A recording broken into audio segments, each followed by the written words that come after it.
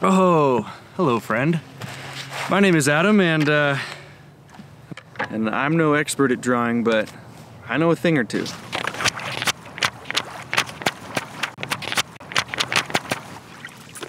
Product designing is all about strong, straight, confident lines.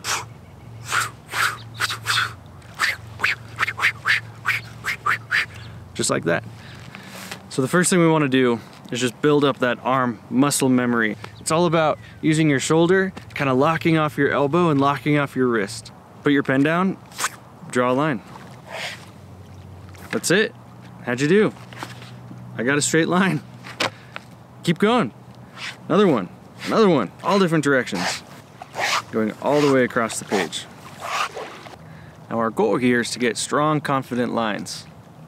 None of that fuzzy, linty aesthetic. You know what I'm talking about. You drew a lint square. No. Now that you're all warmed up, let's start connecting lines. Put a dot on the page. Anywhere. Mine's right there. What we're gonna do, you're gonna put your pen down and connect it all the way to the dot. And you can do a few warm-ups before pen even touches paper. Almost like you're practicing a golf swing. And then you send it.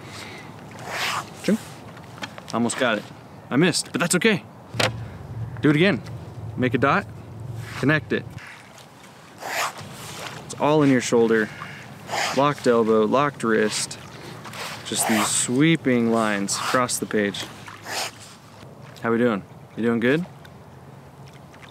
Looks like you're crushing it. I once could only draw left to right. This is all I could do. That's not our goal. You want to get good at every direction. You don't need dots anymore, just start connecting endpoints.